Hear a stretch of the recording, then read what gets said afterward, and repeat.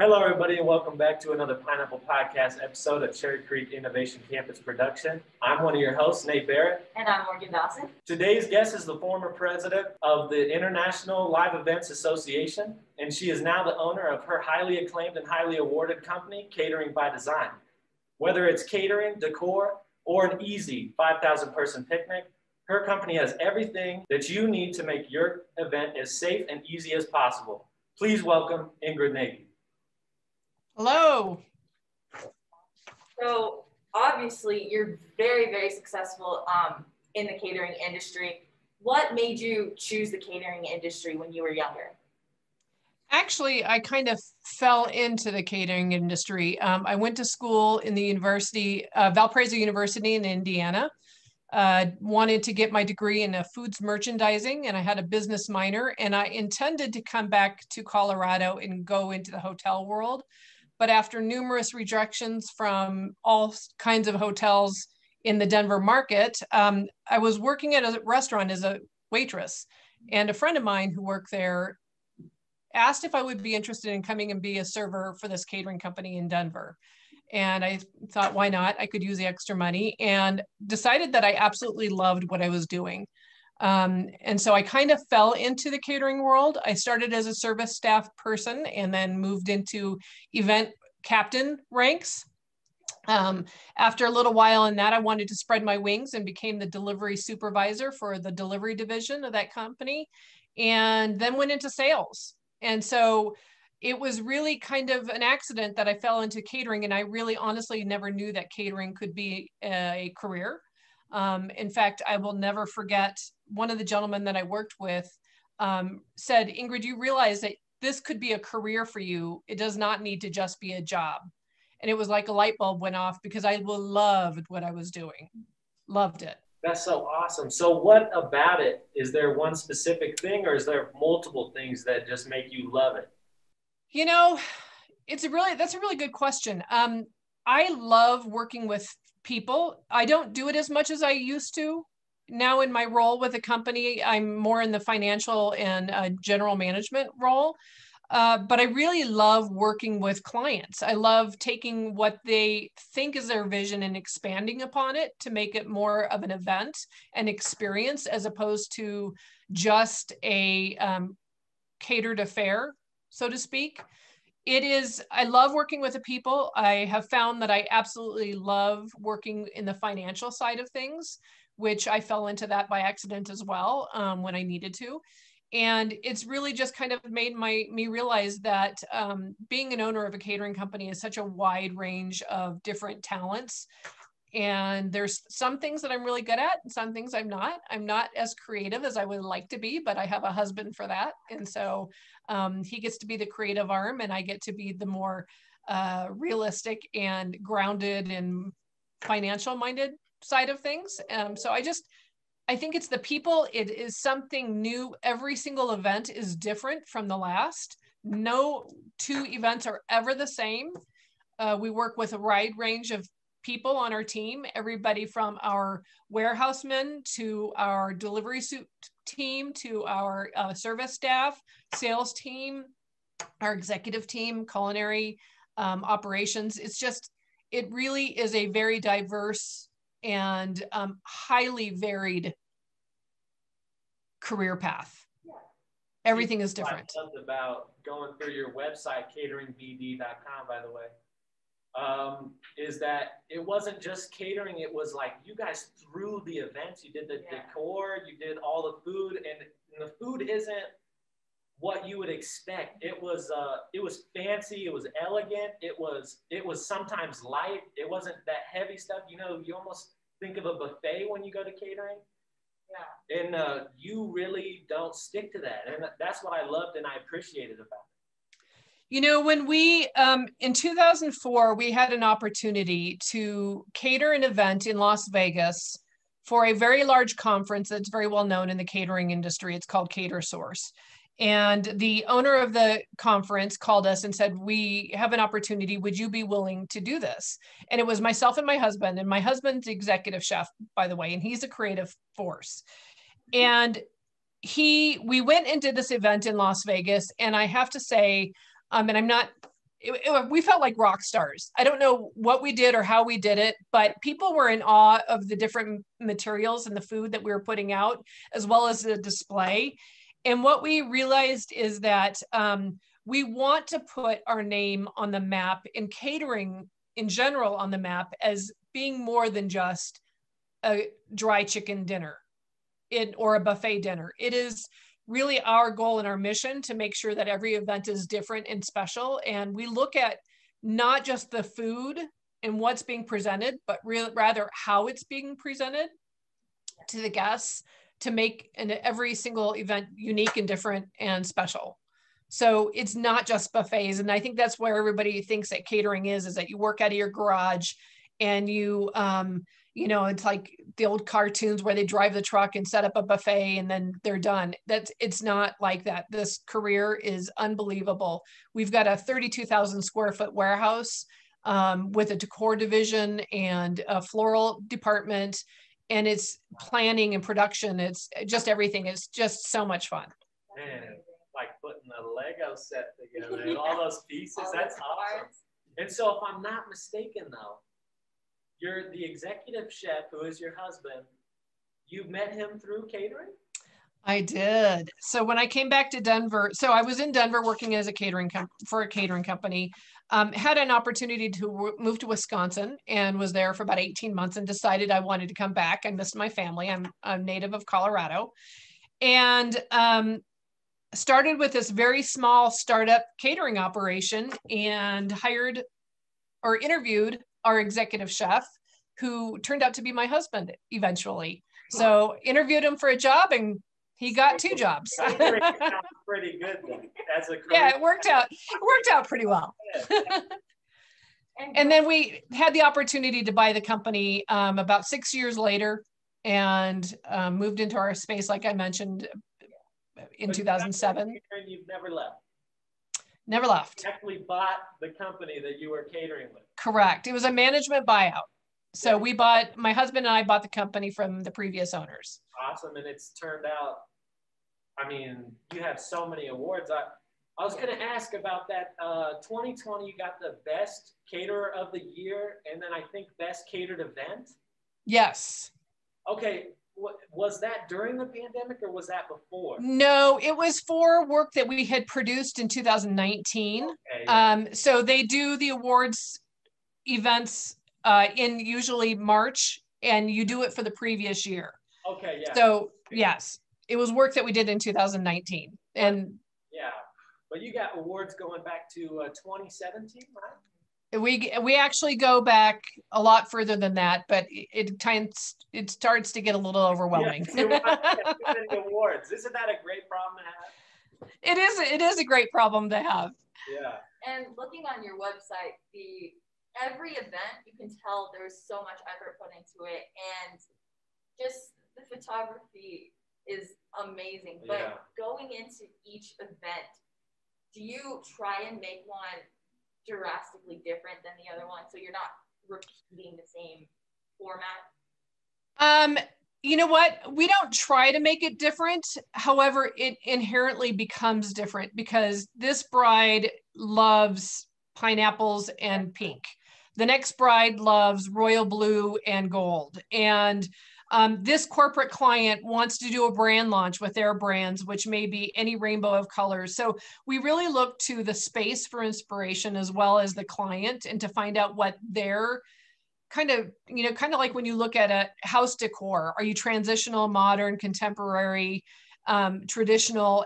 We kind of do the same things with our clients to find out what their vibe is, and we try and make every event different for them. So yes, it's different, and we try to make it special for them, but inherently that just happens because every client is different.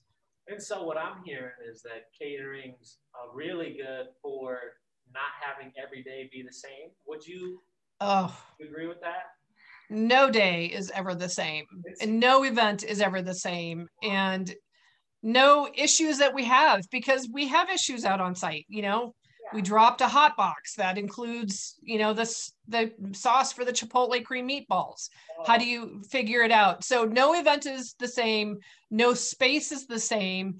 Even if you've been in a venue previously, you transform it into something else that is for the client. And that's, I think, one of the things that's so fun about catering is that you're not working in your own building. You're going elsewhere, which has its own problems and own challenges to figure out. But then you get into the site and the freight elevator is not working, or the bathrooms aren't working. You know, it just, everything is different, and it has a challenge.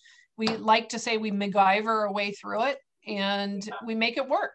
Yeah. So going into that, are those like experiences, the elevator not working or the? Oh, without question. I have one quick story. Once I had this was way back when I was a service staff or an event manager.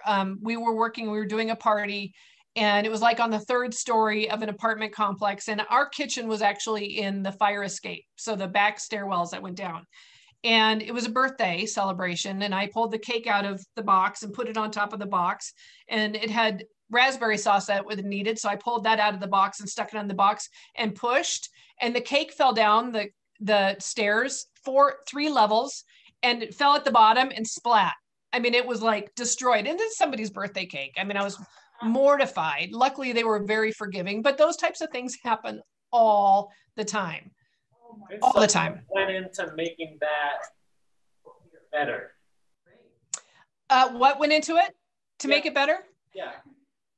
We had to run to the store, and we had to find a cake that was suitable for a birthday celebration. Of course, we had to tell the client, but luckily they were very kind. So we made it better. We did another event, another quick story, if you don't mind. Did an event in Dallas, Texas. And we were on our way down. The trucks had left on a Tuesday morning.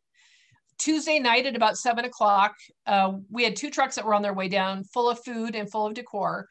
And Tuesday night, we get a phone call at about 7 o'clock that the trucks were in a windstorm near Amarillo. And one of the trucks was blown over. And it was the one that had all the food in it. So my husband got in the car with our director of operations. They drove down to Amarillo to basically get another truck, transfer all the product that was savable or salvageable back into the new truck to get it down to Dallas. I flew to Dallas the next morning, and then the rest of our team flew to Dallas as well. We met on site, made contact with a Cisco rep, which is a food purveyor in Dallas. They were able to get us replacement product. Really, it was pretty amazing. There was a very nominal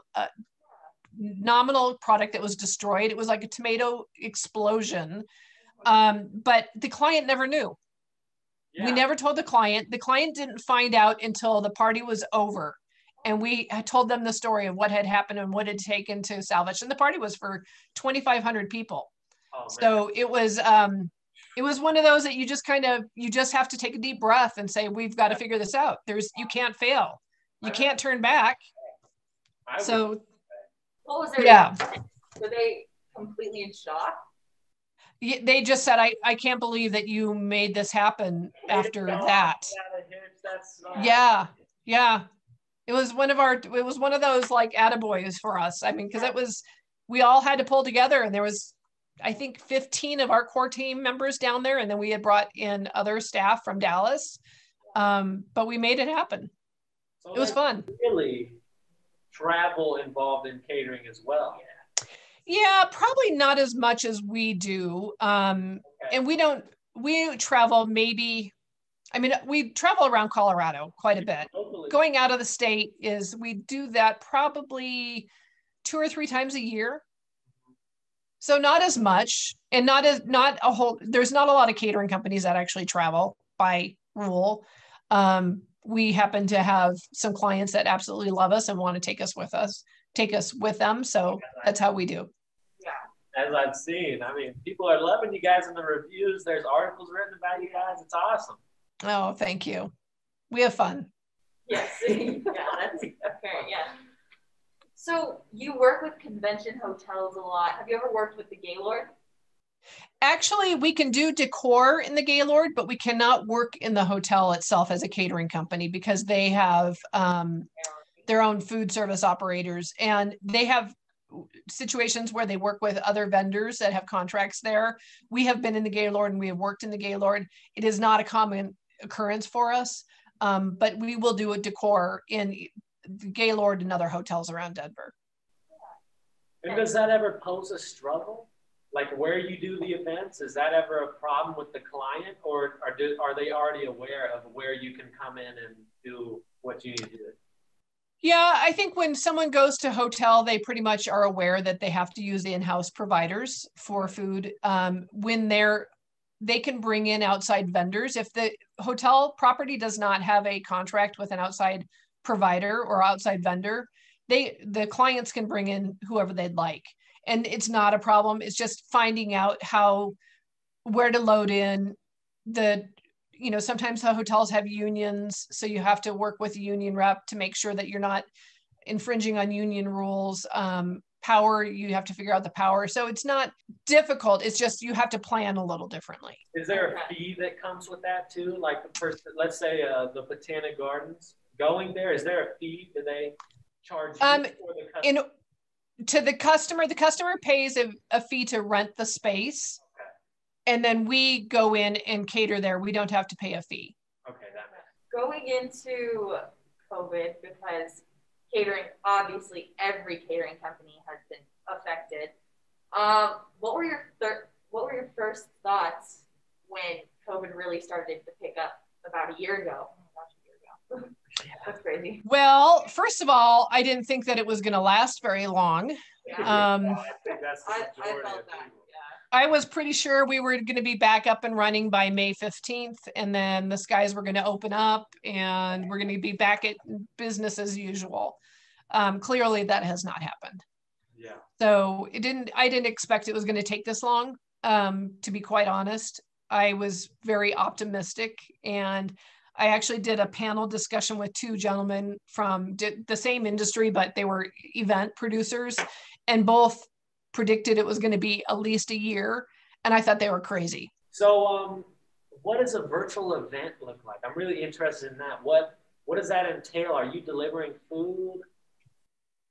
So yes, a virtual event is when a client has decided that they want to have an event of some kind for their clients, for their guests, whether it's a nonprofit fundraiser or maybe a corporate or even a bride that wants to have some kind of Zoom event.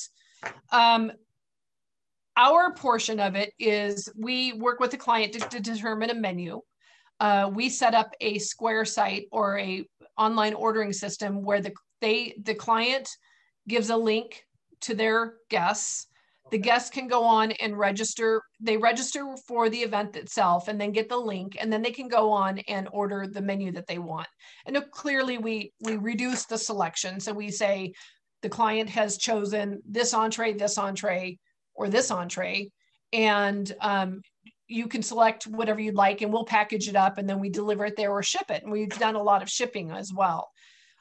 We have curated boxes where, like, we did a charcuterie box that we shipped 500 of them around the United States.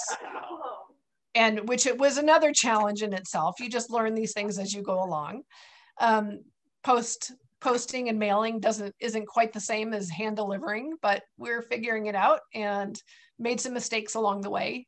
Enter the food explosion in the box when we didn't put the right amount of stuffing around all the product. So yeah, and then typically a client will have a Zoom event, just like you see, like when you go to class. Sometimes it'll involve fundraisers. Sometimes it requires a lot of production efforts from an AV company, audiovisual company, that helps orchestrate the flow and different feeds from different areas. Our portion of it, though, is strictly on the menu and ordering side. Okay, not decor then. Typically not very much decor on an event like that. No.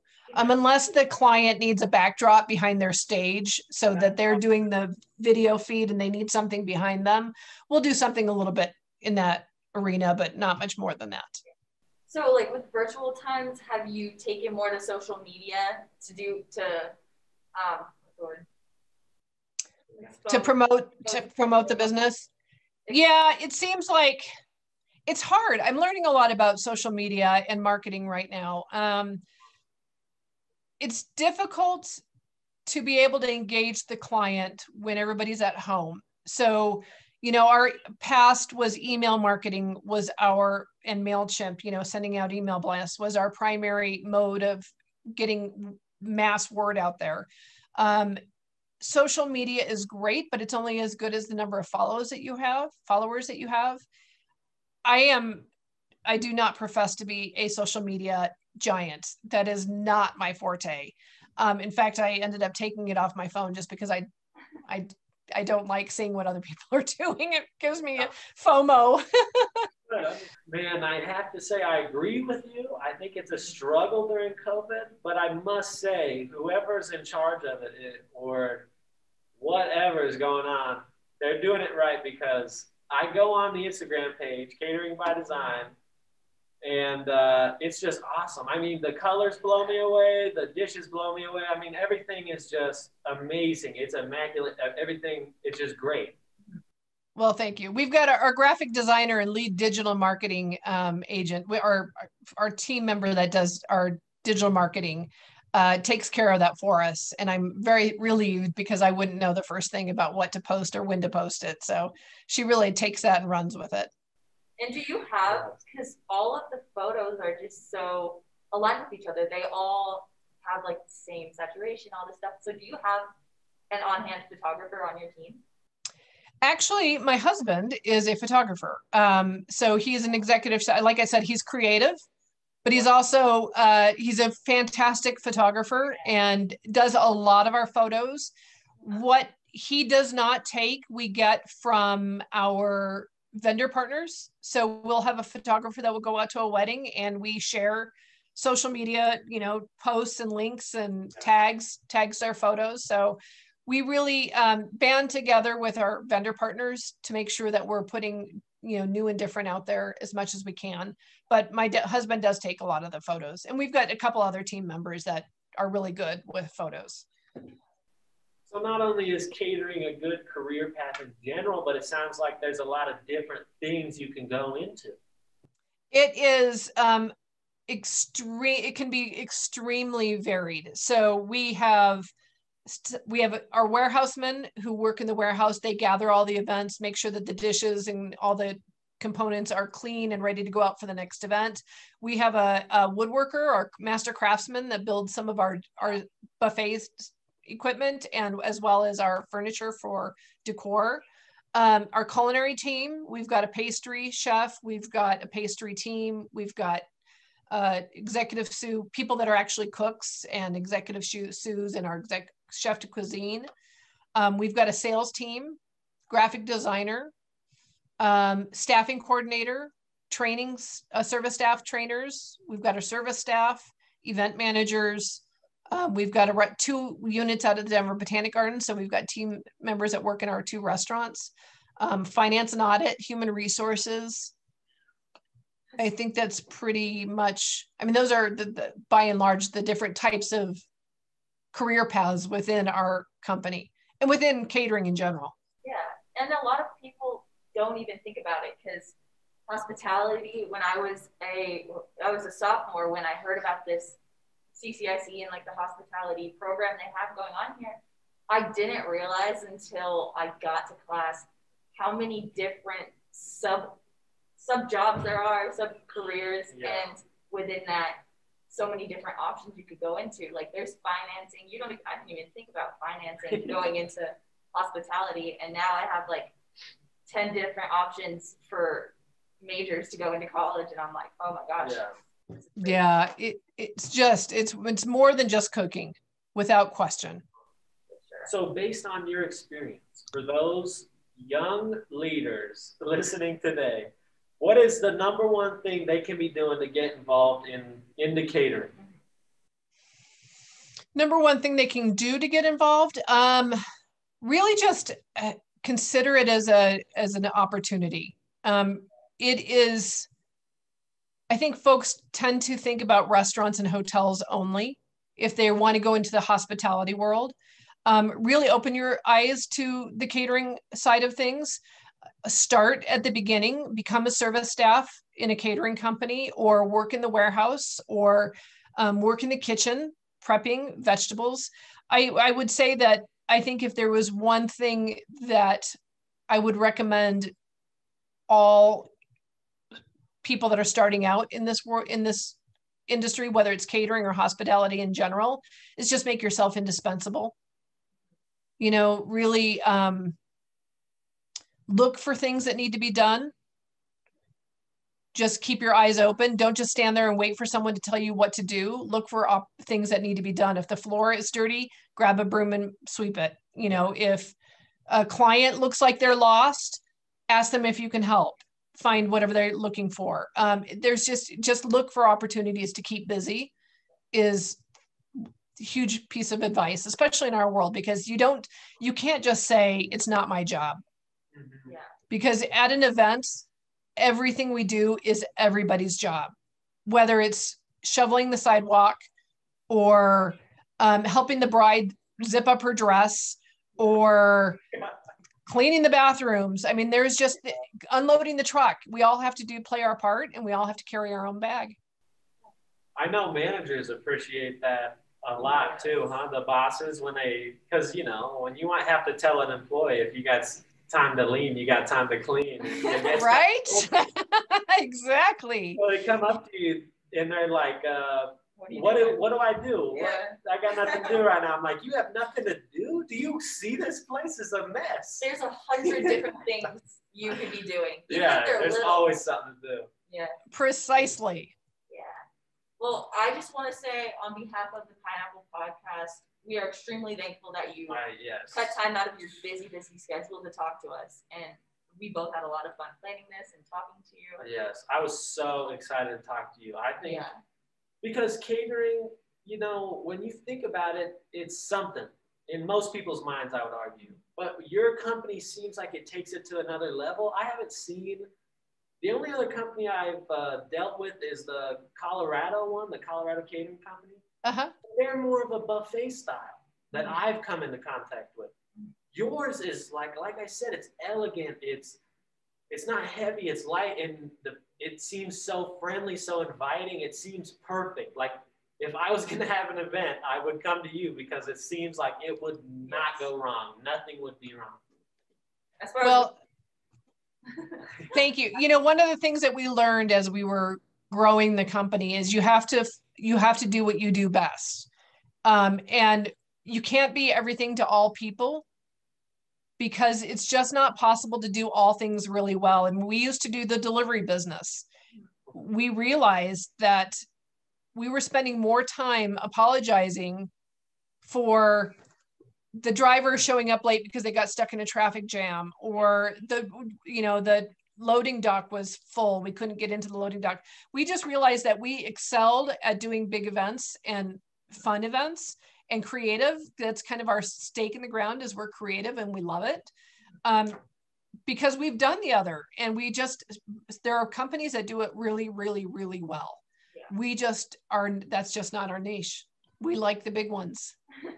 Although I will say though, it's been interesting through COVID is you learn to be humble and you learn to appreciate what you have. And I have realized that we need to diversify a little bit more so that when corporate kind of goes down the toilet because they can't meet, you don't have much else to do.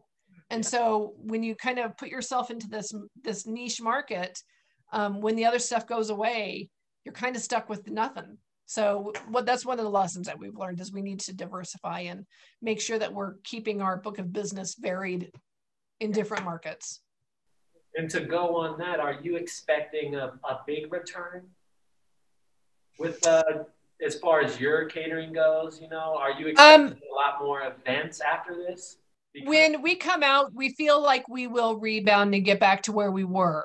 It probably will not be until the end of 2022 till we get back to the size that we were, we think. And that is one of our goals, is to make sure that when we do come out of this, that we're ready to hit the ground running. Yeah.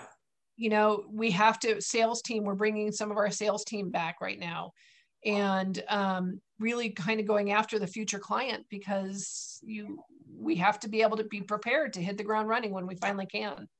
And so was this vaccine big news for you guys then? It is, because I think it builds consumer confidence. Yeah. Yes. Once we can open up again, folks will be, and corporate is the biggest, you know, they don't want to put all their employees in jeopardy or whatever. A bride is a little bit different. Brides are a little bit more, I don't want to say selfish, but it's about them. Yeah. Where corporate has to think about their guests and, you know, really be in tune to it. So, yes. And so obviously your company is very safe, throwing very safe events. What moving forward are you seeing that you guys are going to stay in place? What are you going to keep implementing? We'll probably do, as far as types of business, the curated box. The interesting thing is food service in general is a very safe spot, right? Safety and sanitation, you have to be clean, you have to provide a safe working environment, you have to treat the food well and properly. So we've always been about safety and sanitation. Really, the only difference that we've had to implement are masks and wearing gloves and hand sanitizer. So I don't think our operation has changed that much. A lot of it is really just taking it just one notch further with the masks. So I don't think it's going to change too much on what we do, because food service by and large has been this way to begin with. I tell you, I'll be really excited to get rid of all the disposable goods. We were getting so, the community was getting in line with not throwing away product and not generating trash. And now we're generating more and more trash. It kills me. Okay, yeah, because that was more my question. It was more like, are you thinking of wearing masks in the future? And are you thinking of keeping single-use items, plastics? But it's good. I will get rid of single use as soon as we can. I totally agree with that. We were getting to a point where it was like single use is not the way to go, and now it's like you have to. Yeah. Yes. Yeah, and masks I think inherently will go away as soon as they can.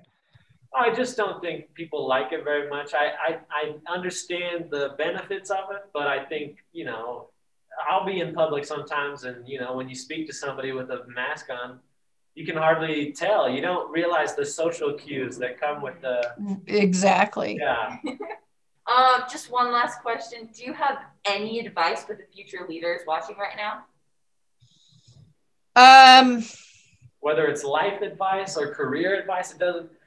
The youngins, they want to... You're an experienced person. They want to hear from you. What advice for the young? I will say... when you come out of school, whether it's high school or college, don't automatically think that you're going to skyrocket to the CEO position. There's a lot of growth and learning that comes along with the territory of starting at a lower position and working your way up. That's how I started in this catering operation, and I would never have known as much as I do if I hadn't started at the bottom and worked my way up. So there is no shame in that, I guess is what I'm trying to say. Be prepared for it, because unless you are coming out with some kind of incredible, I don't even know what it is, you're going to start at a lower level. Just be okay with it and know that it's part of the stepping stones. It's not, there's no shame in not coming out of college and earning $150,000 a year. You need to work your way up, and it takes time. So just work hard and make yourself indispensable, I guess. Hello, everybody, and thank you for watching this episode of the Pineapple Podcast. I'm one of your hosts. I'm Morgan. And I'm Nate Barrett. We wanted to give a warm thank you to today's guest, Ingrid Nagy. If you'd like to keep up with her company, go to cateringbydesign.co.com or go to cateringbydesign.co on Instagram or Facebook. And if you wanted to keep up with the Pineapple Podcast, make sure to follow us on all of our social medias at Pineapple Podcast CCIC, and that's going to be on TikTok, YouTube, Facebook, and Instagram. Again, that's Pineapple Podcast CCIC on TikTok, YouTube, Facebook, and Instagram. Stay tuned, guys. Stay tuned.